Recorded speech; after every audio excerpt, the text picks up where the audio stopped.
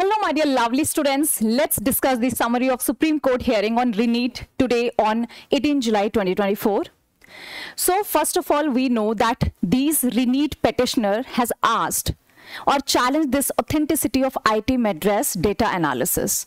So, as per the IIT Madras data analysis, they indicate the normal distribution of marks. That means the bell curve, which is like happen in all the exams. This is the normal distribution seen in all the exam. So like average students getting 300 to 500 marks and toppers getting like very less toppers are there who are getting 680 plus, and again very less students are on this side, means who are getting very less marks. So this is the bell-shaped curve, right, which is showing the normal distribution of the marks and showing that no widespread malpractices happened during this exam. So then NEET petitioner, this RE-NEET petitioner were like, okay, data manipulation can be done over here because top rankers are from the same center, which is the unusual pattern, and it is hidden in the data itself, right? But again, Supreme Court accepted the data and they have given some action to the NTA to do, right? So we will see what are those things that they have to do. Next, re-registration and exam center. So they were like, we just want to know that how many students re-registered when you reopen the NTA website for them for re-registration, how many students have registered and how many students have changed their exam center during that time.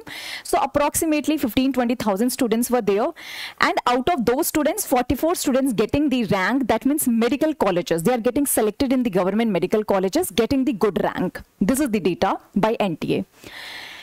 So then NEET petitioners were like, okay, so like why the cutoff is so high, significantly high this time? So NTA was like, okay, because overall syllabus was reduced in all the subjects, and that was the reason that cutoff is really high this time. Next question was the Hazaribagh. So we know that paper got leaked in this center at 8 AM. Right, according to NTA, they have all the CCTV footage as they are saying. So it got leaked at 8 AM and it was spread via the WhatsApp to the Patna, Bihar also. And you know, from this center alone, 273 aspirants were there in there in the Hazaribagh center, and out of those, 80 students got this much, under 1 lakh rank. That means they are getting the medical college, right? And then in Patna, 1561 students are getting under 70,000 rank this time, and NTA showed this data that, you know, it's matching the trend of the previous year. So that means previous year also, in 2023 also, some like 1900 students were getting the 70,000 under the 70,000 rank. So that means trend is same. So it is showing that matching the trend of the previous year. So that means no widespread leak happened. No such event happened at the mass level, and it was confined to the local centers. Then Supreme Court asked NTA to present the report from the police station Patna, right? So we know that they have the report of the paper leak in the Patna police station. They want to know all the things about the paper leak, right? So that is reported there in the police station. Plus they want NTA to publish the marks city and center wise, all the marks, right, of the students in the NTA website. Plus they want to keep these students' identities confidential, but they want to see all these things, right? So that we get to know that from which center many students are getting the more marks.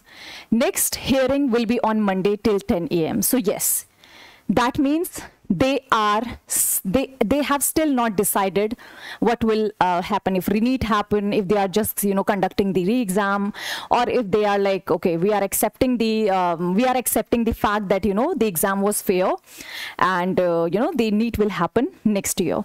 So nothing has been finalized so far. So kids, in case you have anything in your head, anything you want to say, please write down in the comment box. And again, I have told you every time that you study well if you really want to crack the NEET next year, or if you feel that you are having you are getting the less marks and you feel that you want to appear for the NEET exam, prepare for the next year, or prepare, you know, start preparing nicely. So if RE-NEET happen, that's fine. If it doesn't happen, that's also fine, if you are preparing for the NEET exam, right? So in case you have anything in your head, please write down in the comment box. Have a great day.